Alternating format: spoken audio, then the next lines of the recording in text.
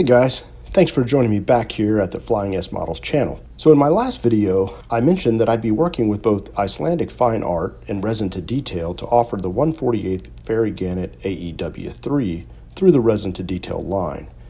I've been working modifications to the master patterns to include options for both folded wings and dropped flaps.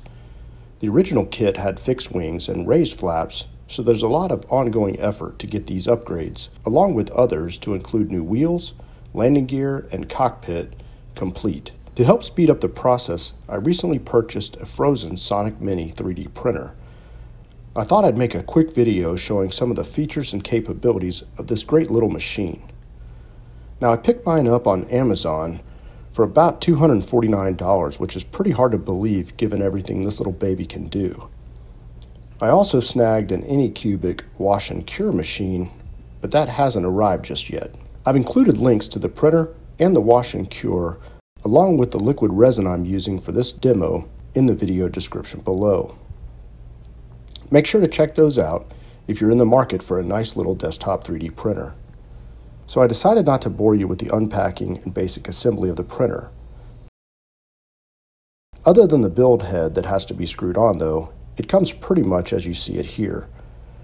I have already performed the initial Z direction or vertical calibration, and I've installed the resin vat and filled it with a little resin.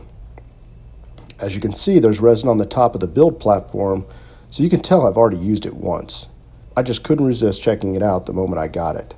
The printer has a simple user interface that allows you to scroll through the STL files that you'll load on the flash drive. For this little demo, I'm not going to print any of the Gannet parts, although here's a look at the new wheels and landing gear models. We are still working out a few kinks in those models, so for this video, I'll print the crankcase from Resin to Detail's excellent little 1/32 Pratt & Whitney R-2800 engine. You can check that out if you're interested in picking one up over at resintodetail.com. I've included a link in the video description as well. To get it ready to print, you just import the model into the included Chitubox software. It's pretty straightforward using the menus at the top. Once you've got it imported, you can manipulate it, duplicate it, and move it around on the build plate. The first time you print on the Sonic Mini, you'll also need to make sure that you select that particular printer in the Chitubox software. You can also customize your settings for a particular resin that you're using, or change the print resolution as well. When you're happy with the model on the build plate, you'll need to slice it using the slice feature in the software. Once that's done, you can simply save it to the flash drive and exit out.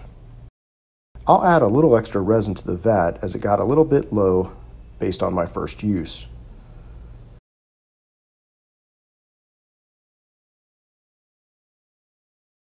Once you plug the flash drive into the USB port, it's a simple matter of just selecting the print job you want and hitting the go button. The LCD screen shows you the number of layers for the job, as well as the estimated build time. The machine will crank away, doing its thing, building one layer at a time until the model is complete.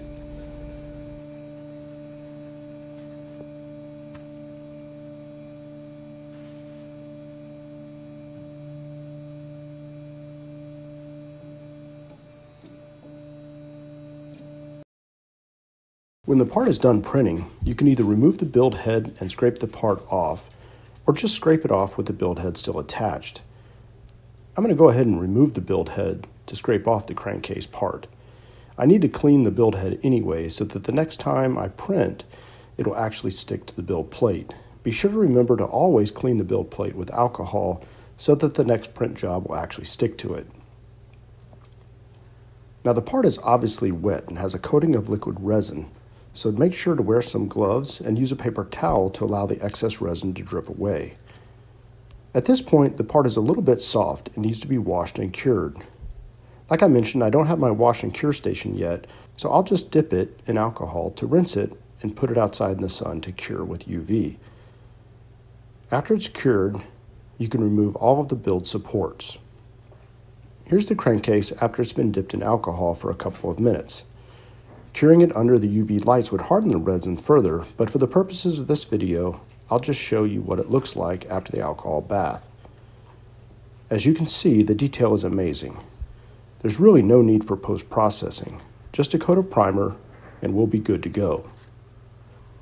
Just for fun, I'll add one of the cylinder heads that has been previously printed so you can see how the engine builds up. I'll be doing a full build review of Resin to Detail's R-2800 engine in the near future, so make sure to check that out when I have it loaded up here on the Flying S Models channel. Now, I don't really possess any 3D design skills. I wish I did, but I like to spend my time building.